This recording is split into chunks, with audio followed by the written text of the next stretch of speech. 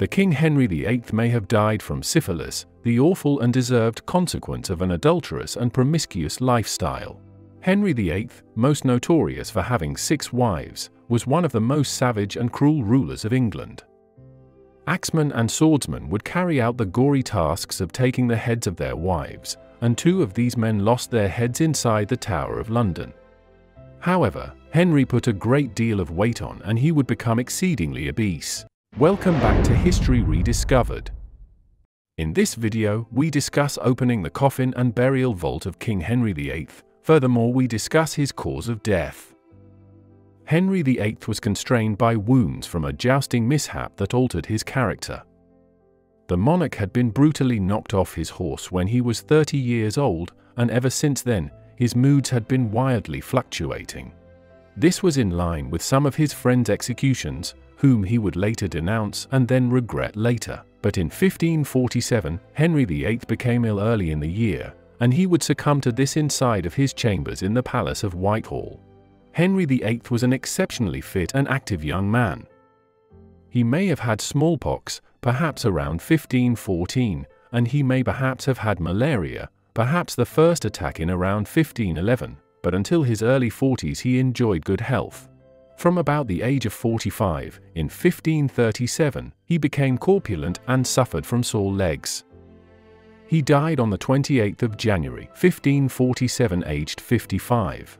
During the last 10 years or so of his life, Henry underwent a very marked deterioration in health and character. His features became heavy and gross. He developed enormous corpulence, and towards the end he could not walk or stand, and had to be carried about in a sort of sedan chair. He suffered swollen legs and pain, gaining temporary relief from pus discharges. He had an ulcerous leg, the ulcer deepening and spreading. He was bereft of speech, black in the face, and in great danger, letters and papers, 1538. He suffered from headaches and fever, he had fits of anger and temper, he was cruel. His mental faculties declined, though he enjoyed periods of remission, lucid periods, and he continued to conduct affairs of state almost to the end, receiving ambassadors and making political and military decisions in his customary shrewd and intelligent manner. He was still sexually active, marrying Catherine Howard in 1540 and Catherine Parr in 1543. Conventional wisdom is that Henry VIII died of syphilis, the awful, undeserved, consequence of an adulterous and promiscuous lifestyle. A number of possibilities exist for the cause of his death. The simplest explanation is likely the correct one. He was obese, suffered from repeated and severe infections in his leg, and the medications he consumed contained poisons which added up over a lifetime of use. His body simply wore out from the abuse. However, Henry VIII, following his death, would be buried in a very small vault, which is not in keeping with his reputation and legacy. Today he still remains in this burial vault despite his wishes being different. However, the vault of Henry VIII would be broken into a number of times, and with this, the most infamous King of England was disturbed. On the 28th of January, King Henry VIII died, and his death was one that was rather peaceful.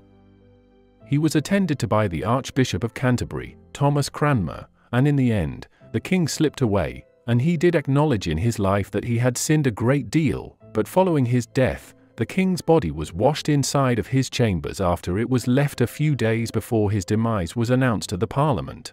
With this, Edward VI was made king, but Henry VIII's heart and vital organs were removed, and these, it's believed, were then placed in lead caskets or vessels, which were buried in places separate from where his body was laid to rest. After this, Henry's body was bathed, embalmed with spices and encased in lead. It laid in state in the presence chamber of Whitehall surrounded by burning tapers for a few days and was then moved to the chapel. On February 14th, the body began its journey from London to Windsor. The procession was 4 miles long. An elaborate, tall hearse bore the coffin as it rumbled along the road. On top of the hearse was a lifelike wax effigy dressed in crimson velvet with miniver lining and velvet shoes. There was a black satin cap set with precious stones, which was covered with a crown. The effigy was adorned with jewels, and the gloved hands had rings. The remains spent the night in Syon Abbey and the next day arrived at Windsor. 16 members of the Yeomen of the Guard bore the coffin into the Black Draped Chapel. It was lowered into the vault in the choir. Stephen Gardiner, Bishop of Winchester, spoke the eulogy and celebrated the Requiem Mass as Catherine Parr, the Dowager Queen, observed the ceremony from Catherine of Aragon's oriel window. After the Mass, as the trumpets sounded, the chief officers of the king's household broke their staves of office and threw them into the vault, signaling the end of their service. The king had left money for daily masses to be said for his soul until the end of the world. But the Protestant rulers of Edward VI government stopped the masses after a year. King Henry, in his will, left instructions for a magnificent tomb to be built. As early as 1518, Henry VIII stated in his will to his servants and family that he wanted to be buried with his third wife, Jane Seymour, who had died following giving birth to King Edward VI. Jane's demise inside of Hampton Court was very sad, and she never made it out of the place alive as she became sick in the days following giving birth to the heir. But Jane's death changed history forever, as despite giving the king everything he wanted, if she had recovered, it's unlikely Henry would have had more wives. But her body, minus the heart, which had been buried in Hampton Court's chapel, was taken to St. George's Chapel and was buried in a vault under the floor of the choir, showing her importance. But Henry decided that he wanted to be placed to begin within this vault before he wanted to be moved to a much larger and grander tomb, which would be placed inside of Westminster Abbey, alongside his father and mother's tomb. The tomb of Henry VIII was planned for many decades before he died, and he wanted this to be a large ornamental tomb which would be bigger and grander than his mother and father's. Henry VIII and Elizabeth of York specifically, it would be a quarter bigger, and Italian sculptors tried to work on this, and Henry VIII did argue with them over the tomb's design. However, the king died before the tomb would be finished, and because of this, it was never completed as his children would not invest a huge sum of money to finish it. Though his children had been instructed to complete their father's grand tomb in St. George's Chapel, none of them did so. And what parts of the tomb did exist were sold during the Civil War to raise funds for the royal family. Because of this, the king's dreams of being buried inside a grand memorial would never occur. The coffin of Henry VIII after his death and embalming was then taken on a huge procession from Wall Palace to Windsor Castle. The procession was 4 miles long, and roads had to be widened to allow it to pass by. The hearse carried the coffin of the king, which was pulled by horses who had been draped in black cloth, but on the coffin was a wax effigy of Henry, covered in jewels and his clothes.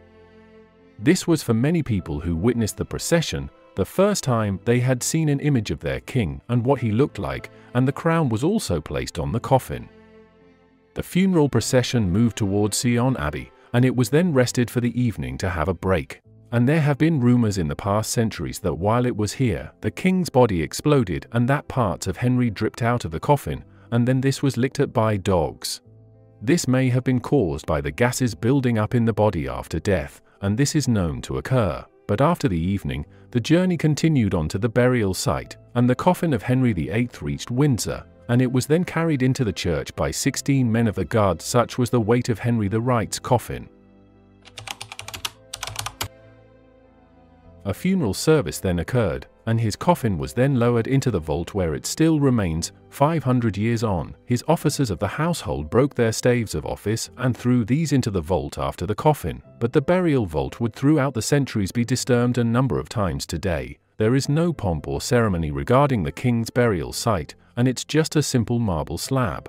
Showing where Henry VI is buried, it says that in a vault beneath this marble slab are deposited the remains of Jane Seymour, Queen of King Henry VII, 1537, King Henry VII, 1547, King Charles I, 1648, and an infant child of Queen Anne.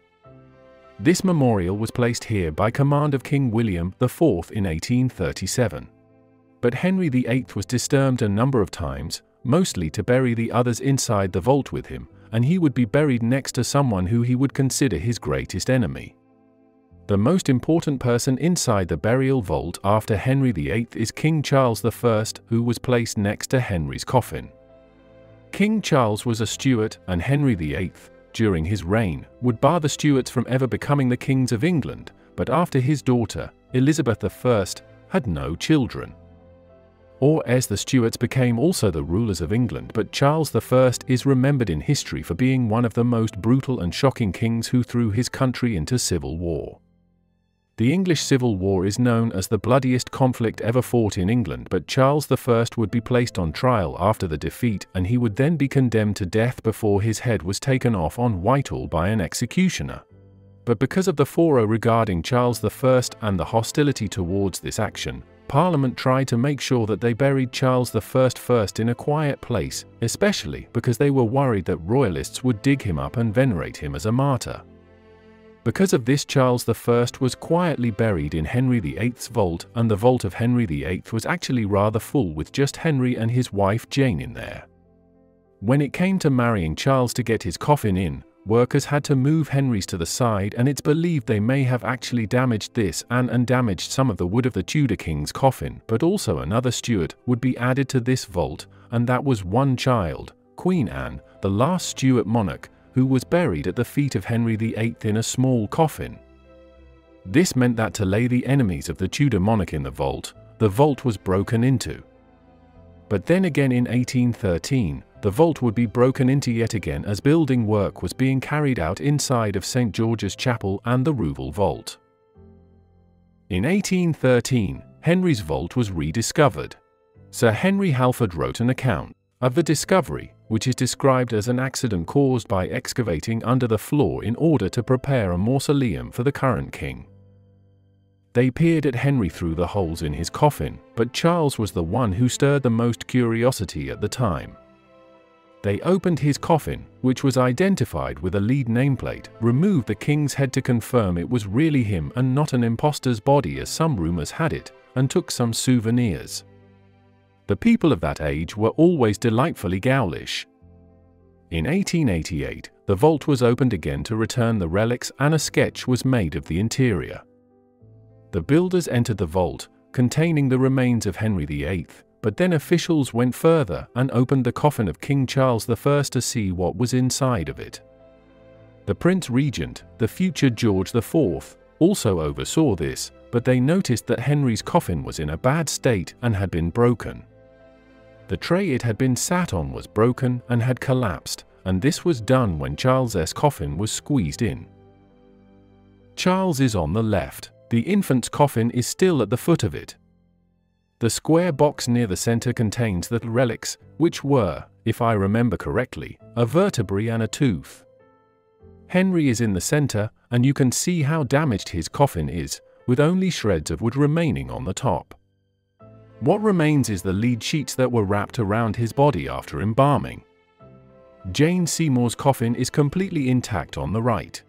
The pressure from within the body of Henry was also said to have splined the wood, and the top of the coffin had allegedly split open, but there was no record of any work being done to move Henry into another coffin, which was more suitable, meaning his body may be exposed to the air still today. However, Henry VIII was one of the most notorious and evil kings that had ever ruled England, but he was buried in a quiet place where he did not want to remain forever.